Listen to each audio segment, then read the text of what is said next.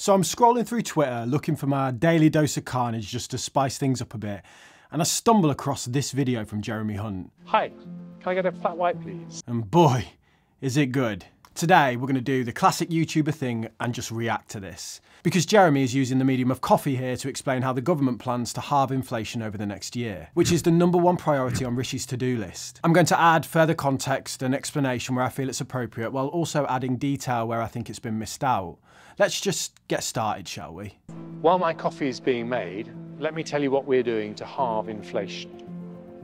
I'm afraid coffee is getting more expensive. A year ago it would have been around £2.50, but now it's gone up to nearly £3 a cup. So what we have here, guys, is your classic ball and cup magic trick setup. You know the one, where's the ball and all that. But instead of a ball, Jeremy plans to make inflation disappear with these cups.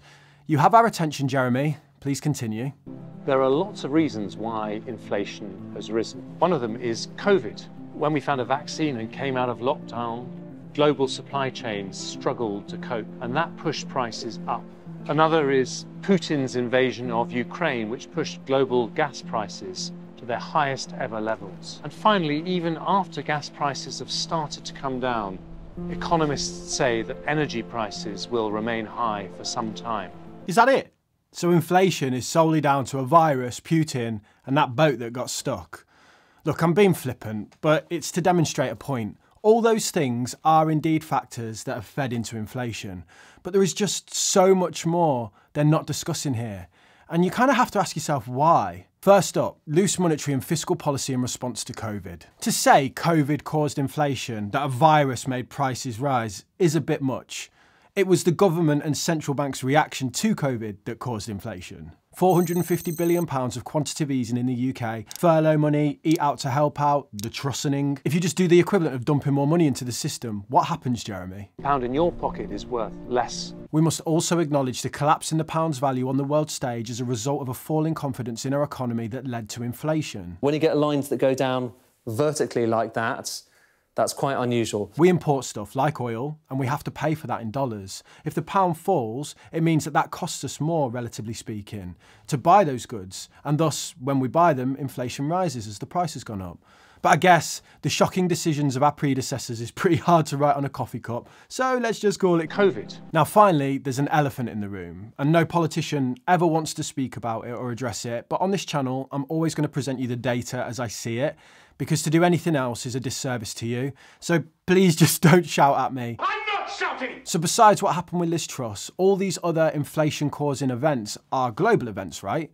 Everyone got COVID, everyone got loose with their purse strings in response, and most countries have been impacted in some way by Russia's actions. One thing that we have that is unique to us, that impacts us and doesn't impact other countries, is Brexit. I don't care what you voted for, but the facts are that leaving the EU has made it harder in the short term and more expensive to trade with Europe. Jeremy blames this on Supply chains. Well, a big part of that supply chain is how goods and services move around Europe. And by leaving the EU, we've made that harder for businesses and increased the cost. And that cost has been passed on to consumers, and that is inflationary in its nature. As well as that, there's been a fall in investment into the UK, as the picture around post-Brexit UK remains unclear. Maybe in time we'll strike better deals with countries and this will help, but short term the impact of leaving the EU has been inflationary and has cost the UK public money. The London School of Economics has estimated that the cost was around £5.8 billion by the end of 2021. That is around £86 for every man, woman and child in the UK. Many people feel that the campaigns around the reasons for leaving Europe were dishonest. But the fact is, now that it's happened and no politician is willing to clearly state what the impacts are, I think that's just as bad in my opinion. And really, it kind of sums up this section of the video. Jeremy here is passing the blame onto external factors without taking any responsibility at all for the forces inside of the UK that have pushed prices up. Financial support in COVID for families like furlough were needed. But don't just ignore it, be honest. Say, look, we had to help, but that has caused inflation. Right, what next, Jeremy? And all that means that the price of a cup of coffee has gone up. I can confirm that coffee is indeed more expensive. I've got like a cafetiere thing, and now every time I buy a bag of coffee, it's like £5, so it's costing me loads per drink. But I tell you what doesn't cost loads per drink, Huel, who are today's video sponsor. I'm honestly excited about this one, guys, because I drink at least one Huel a day. Hold on, rather than me telling you, let me show you. Might bump into Cobweb on the way, hopefully, as well. He's normally floating about. Just need to take you to the kitchen. Oh, hello, Cobweb. How are you, mate? Yeah, you gonna come help out? Let's get some light on. Let's go. So yeah, I have literally got a Huel cupboard. No word of a lie, I'm not messing about here. You know what I mean, look, there's empty bags in here. I love the stuff that much. Recently, I've been loving this Huel Essential. It's a 100% nutritionally complete meal you can make in seconds. Pro tip, put the water in before the powder. So all you need to do to make this is take the scoop that's provided and just add 2 scoops to the shaker. It's vegan, contains 20 grams of protein and 26 vitamins and minerals. You get it in chocolate and vanilla flavours. This one's vanilla. Screw the lid on and check the top. Then just give it a good shake. Packet says 10 seconds, but you know I got that power, so yeah, quick blast and it's done.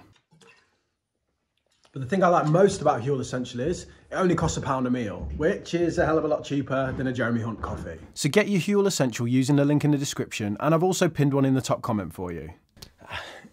Right, thanks for that. Okay, now it's time to look at the ways they plan to fix inflation. Well, we are investing a lot of money in renewable and nuclear power. Question, we're going to have them nuclear power stations finished by summer, are we, Jeremy? I'm not being funny, right? But the M6 motorway has had roadworks on it basically my whole life. I'm just not so confident in your build schedule here, mate. WorldNuclear.org says it takes around 5 years to build a nuclear power plant. So what impact that will have towards your goal of halving inflation in the next 12 months, I have no idea. We're investing a lot in a national energy efficiency program, so we use less energy and help prevent climate change. I want to draw your attention to an article published by The Guardian about 9 months ago that basically argued that David Cameron's decision to cut green crap policies is a big factor in rising energy bills recently. At the time, the decision was made to end onshore wind projects in England, cut solar subsidies and slash energy efficiency. So now Jeremy is saying we'll look to do the opposite. The problem is, like the nuclear, this is shutting the stable door after the horse has bolted. We needed to commit to being self-sufficient energy-wise years ago to see the benefits today.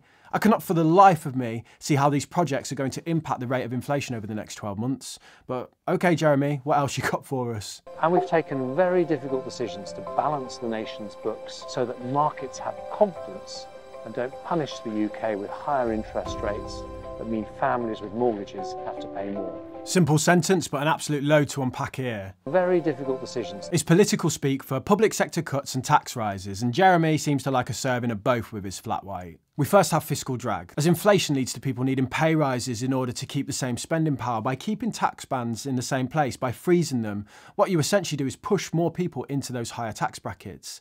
That leads to a situation where people have had pay rises, but in real terms they're worse off because their incomes haven't risen enough, and similarly you're taxing them more.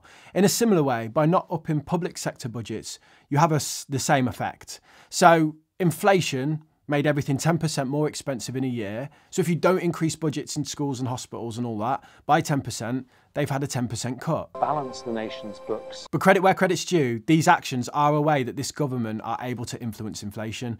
By simply reducing the amount of money everyone has to spend, you bring inflation down. So this is an example of something that they're doing that will likely work to influence inflation. It's just not pretty, is it? It's literally more tax and spending cuts in real terms.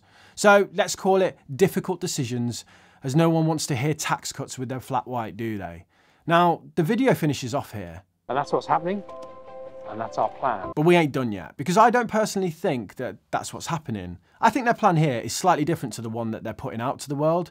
I want to call this section taking the credit. So Rishi has made a pledge to halve inflation. It's literally top of his list. Have you ever had a boss who takes credit for the work that you do? Yeah. So the Bank of England has already forecasted that inflation will come down. Also, consider this. I mean, this is taken directly from the Bank of England's website. People measure inflation by comparing the cost of things today to how much they cost a year ago. So when they're saying their target is 5% inflation or half, they mean relative to last year. And the period that they're comparing it to is that period when prices were just skyrocketing, when energy prices were just ramping up really aggressively because of supply shocks and global shortages. So when they're saying 5% inflation, they're comparing it to that period. Do we think a target of 5% inflation on last year's prices with that period in mind is a tough goal?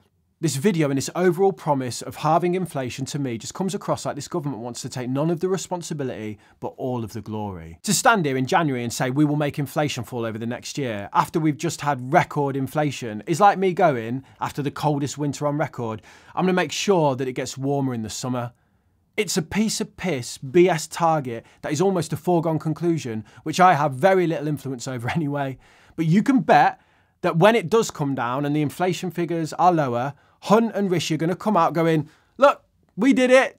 We said we'd do it and we did it. Honestly, look, if you enjoyed this video, you should watch this video next, in which I discuss some of the proposals that are being put forward to Jeremy Hunt to cap ISA allowances at 100k total. Yep, 100k total. Thank you.